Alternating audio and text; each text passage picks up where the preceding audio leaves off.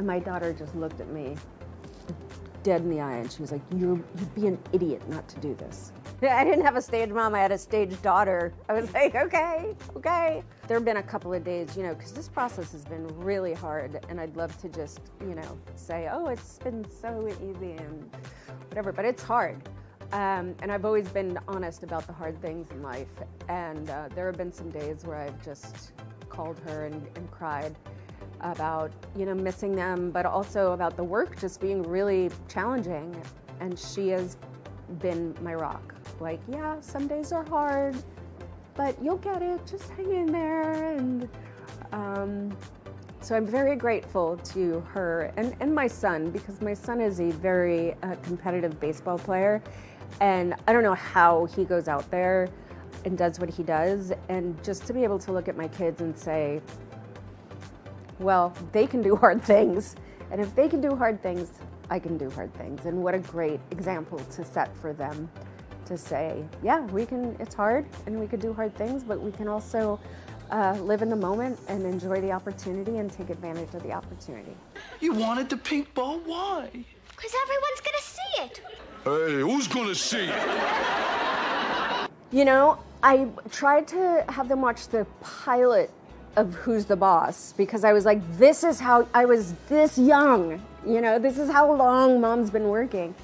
And they sat there for like 15 minutes and they were like, okay, cool, we're gonna go whatever, you know, we're gonna go game or draw or whatever. So it's been interesting, and I'm very grateful that to them it just kind of doesn't matter that I'm mom first, and also that they see me as an individual as well as mom, like someone that has dreams, and that, and I think, you know, obviously there's a lot of mom guilt in life when you have kids. I think any mom watching this would be able to relate to that, but I think it is so interesting when they get to the point where mom is also a person, and I think the dynamic of the relationship shifts so much, and the beauty of appreciating where it is right now has been really special. Like, my son just turned 13, which is wild. My daughter's 10, and to not say, I try really hard not to say, well, you'll always be my baby, because the truth of the matter is, and even if I feel that way, I don't know if that's necessarily healthy for them to think that I feel that way. I want them to know that I appreciate the people they are today and the people that they will be tomorrow. When does she arrive? Surprise! Found the hider key.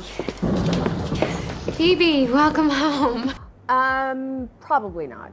I think that show meant so much to so many people, and a lot of years ago, that I would just be afraid to mess it up in a way, and it's really good. I mean, my daughter just started watching some episodes and she's just loving it. But no, I think that that's behind me. I'm obviously very, very sad for a number of reasons. I have never shied away from the fact that it was an incredibly complicated relationship, but I had a lot of admiration for her and who she is and was, and her resilience and her fire and her tenacity, especially in the face of being so sick. And so I think, you know, it's a great loss. I think, I hope that the people who are closest to her are finding solace in the happy memories, and that maybe she doesn't have to struggle through an illness. But yeah, it's sad. It is sad and daunting and big, but also like it makes me really appreciate health and where that every day you wake up is a blessing.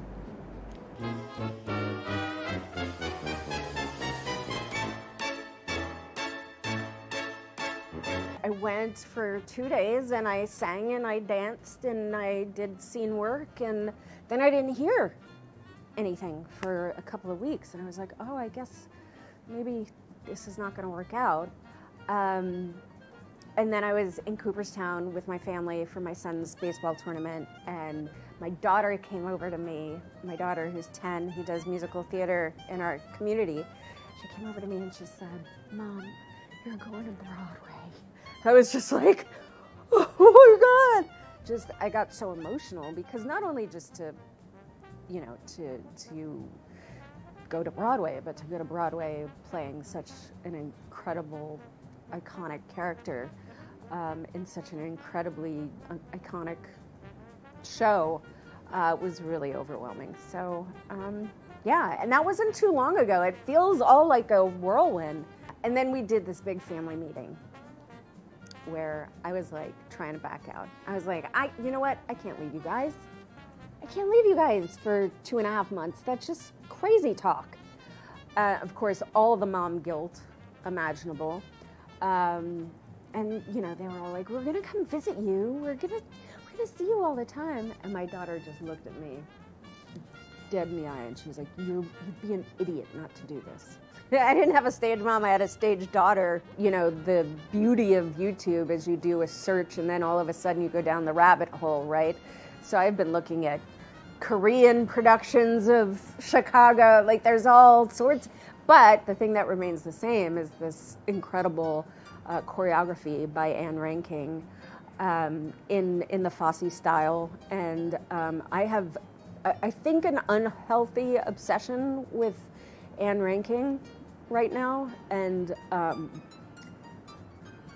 just everything that all the research I've done has sort of led me back to her and her sort of belief that everyone who comes in and does Roxie should have their own interpretation, which is not a common thing for Broadway shows. You know, quite often they want you to come in and they want you to look a certain way, and Anne Rankin's her belief was that every actor should be able to bring their own interpretation to the roles. So that's what I'm doing. That things are gonna get a little weird as you grow up, but no amount of worrying is ever gonna change the outcome of your life, and sometimes the path is already set, and as long as you can evolve and grow, you might end up right back where you started from.